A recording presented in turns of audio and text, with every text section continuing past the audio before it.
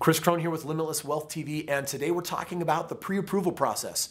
This is going to be the shortest, most compact course you've ever had on how to know whether you want to get pre-approved, use someone else's credit, so you can make that deal happen.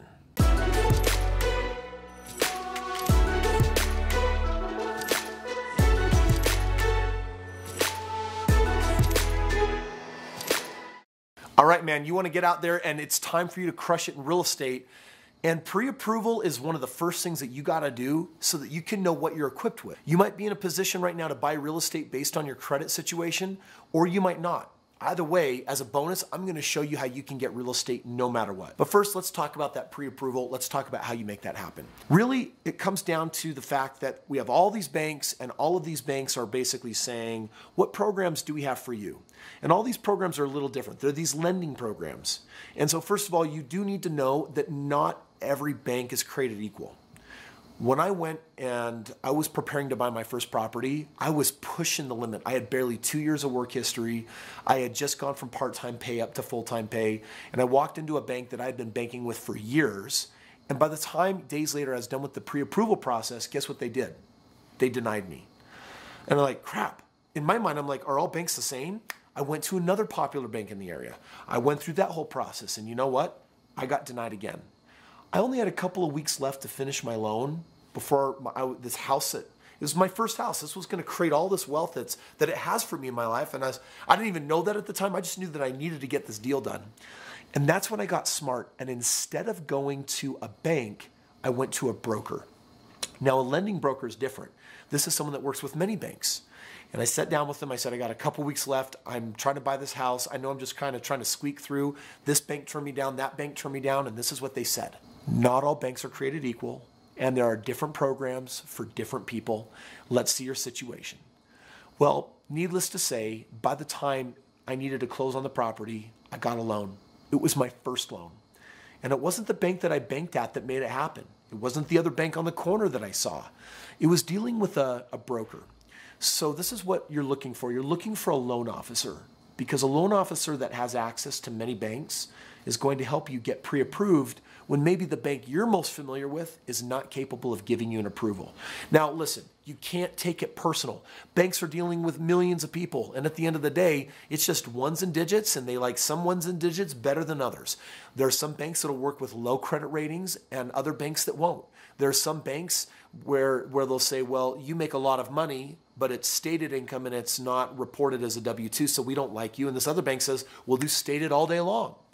So understand this first and foremost, that people can get so discouraged in the lending process, and you got to toughen yourself up and get some elephant skin on there and just not let that bother you so much, okay? And the reason why is because there's all these banks, and if you give up, you'll never know what you were really capable of and what you really could have done. Here's what banks are going to look at. Number one, debt to income ratio. They're going to look at what are your ongoing monthly obligations that you owe people for, like, well, you owe on this car rental and you owe on this and you owe on that student debt. And then they want to know, how much leftover income do you have after you pay your bills? Oh, that will produce a debt to income ratio. How much debt do you have versus how much you make? And that's something that they're going to look at. They're also going to look at what you have for a down payment on a property. If it's a home for you, I love taking advantage of the 3% and 5% down payment programs. You know, on a $200,000 house, 3% is $6,000. But investor lending, you got to put 20% down. 3% versus 20%, right? So 3%, that's awesome. That's smoking hot. I can take, you know, if you buy a house with $40,000 of equity and you put $6,000 down, when that deal's done, you're going to walk away feeling like a hero because you're going to make a pile of money. They're also going to want to know, is this for you to live in, or is this an investment? Because those are two very different banking systems. The lending rates and the things that you get when you're buying a home for you is more lenient with generally lower rates than buying an investment property. Because the bank will say, what's higher risk? Kris living in a house or Kris putting someone else in the house? If it's an investment property, it's higher risk. Your interest rate may be a full percentage higher, 1% higher, 0.5% higher. All of those things are what the bank's looking at, including your hidden assets. 401ks, IRAs, any money that you have in equity in other properties, money that you have in savings. And bank's going to want to know, if you put a down payment, you're going to have a little left over in the bank. You're going to have 3 to 6 months worth of payments still. Those are all the considerations that are happening in the bank size. Now, before you go find a loan officer, I want to share 2 very important things with you. Here's the first one.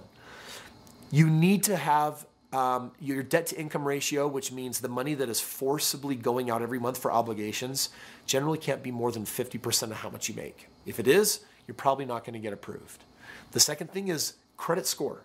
You got to have a credit score generally 680 or 700 or 720.